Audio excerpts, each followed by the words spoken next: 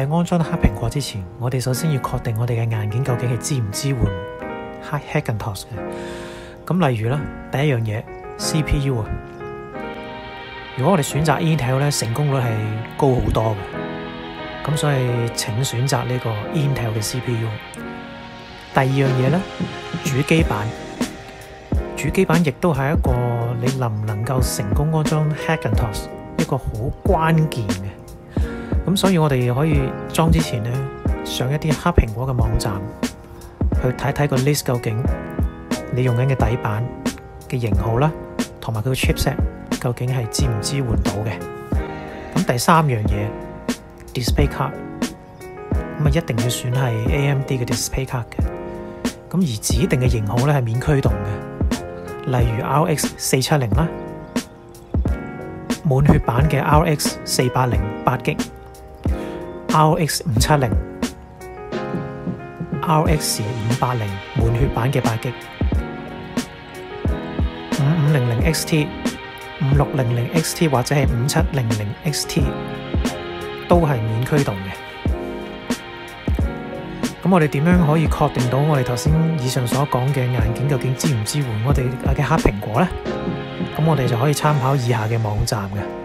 咁第一個網站就係國內一個比較出名嘅叫做黑果小兵嘅網站，而第二個網站就係外國比較出名嘅一個叫 Tony Mac X86嘅。咁大家都可以睇一睇呢兩個網站，去參考下究竟乜嘢嘅硬件係支援或者係唔支援黑蘋果。咁謹記一樣嘢，選對咗嘅硬件呢，係可以節省你好多時間嘅，所以呢樣嘢係好緊要嘅。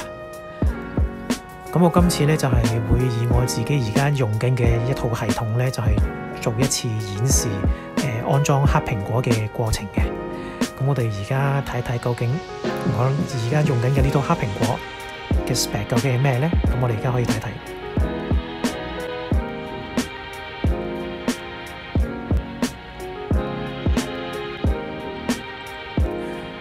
好啦，咁我哋就廢話少講，我哋即將開始安裝呢個黑蘋果。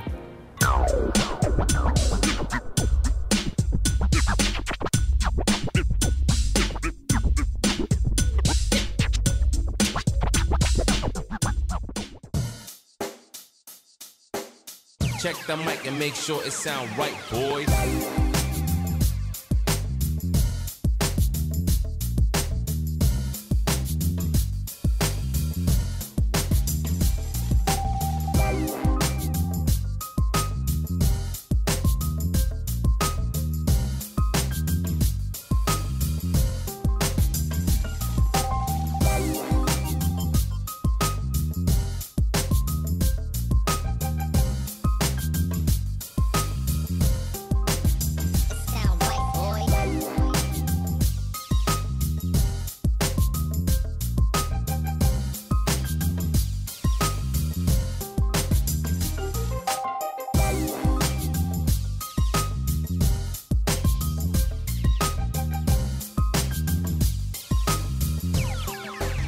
It sound right, boys.